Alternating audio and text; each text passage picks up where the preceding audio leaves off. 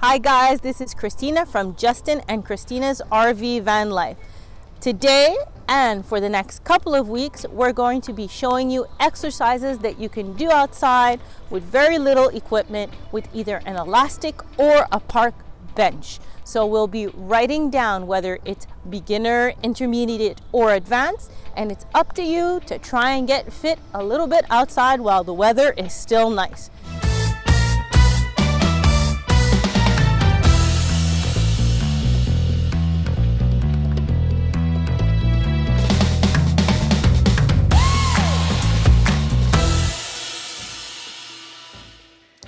Hi guys, today's quick tips is again with the elastic. We're going to be doing our back first and then we're going to be doing our chest. So I have secured the elastic at the top and I'm going to be doing 90-degree upper rows. So as you can see, my elbows are lined with my shoulders. I'm contracting my shoulder blades as I pull the elastic towards me. I have to bend my knees, squeeze my butt, and contract my abdominals so I don't sway back and forth. I want this to be muscular and not the momentum of the elastic doing it. We're going to go into close body 90-degree rows. My elbows do not actually pass my trunk.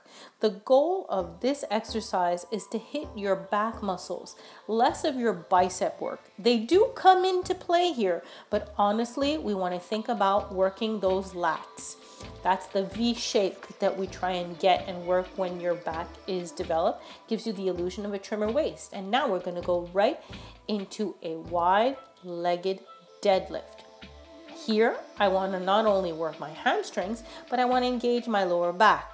To engage my lower back, I'm thinking about working my abdominals, thinking about tucking them in so that it's pivoting from my hips and it's my lower back and spine doing this movement and not really my calves and hamstrings. So those three exercises are really quick and work out most of the back muscles.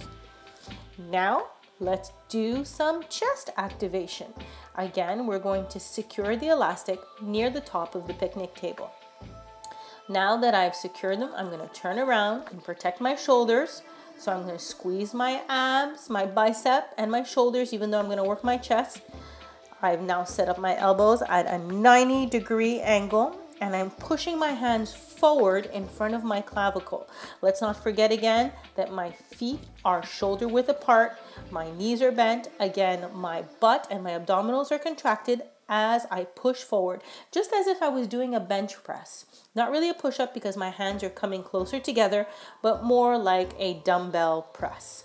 Now let's hit those upper fibers. So the upper fibers of the chest and your front deltoids, your shoulders, are working here. So here I'm bringing the movement of press towards my forehead. Again, elbows stopping at 90 degrees. They're not going past my trunk. I want to protect my shoulders, but I'm pushing forward. And now let's do a fly, a modified fly near the lower part of my sternum. Well, in this case, your sternum. So we're opening, thinking about squeezing the shoulder blades, and I'm pushing with not just my triceps, but with my chest muscles. These three exercises will hit most of the fibers of your chest area. Good job, guys. Guys, I hope you like these small videos that we're making of outside park exercises, blasts. If you like this video, please give us a thumbs up and leave a comment below. Tell us what other movements you'd like to see.